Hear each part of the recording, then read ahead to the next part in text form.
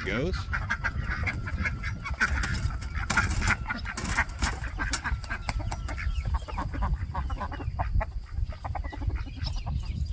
And they're out.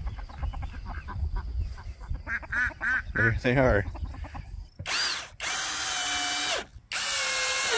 Now, one thing that you want to make sure of when you are installing this is that you do not want to bend your frame in the least bit. If you bend your frame, your door's not going to be able to go up and down. So once you get it installed onto your frame, you want to go ahead and check it and make sure everything's going to work okay.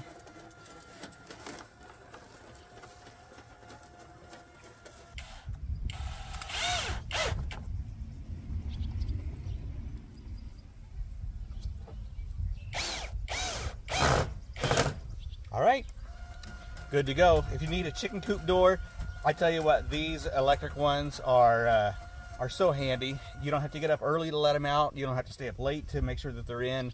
Everything is automatic, battery operated, keep your chickens protected, and definitely recommend them. Okay, so the first thing that we're going to do here is install 3 AA batteries, which are not included.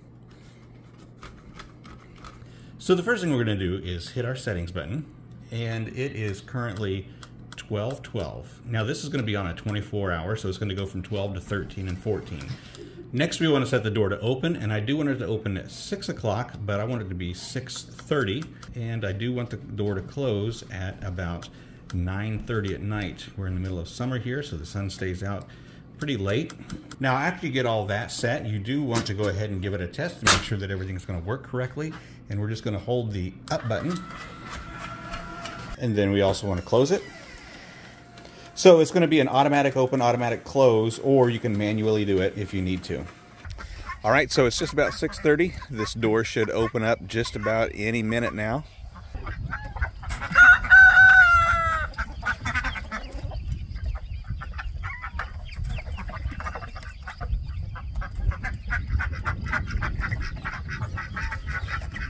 There it goes.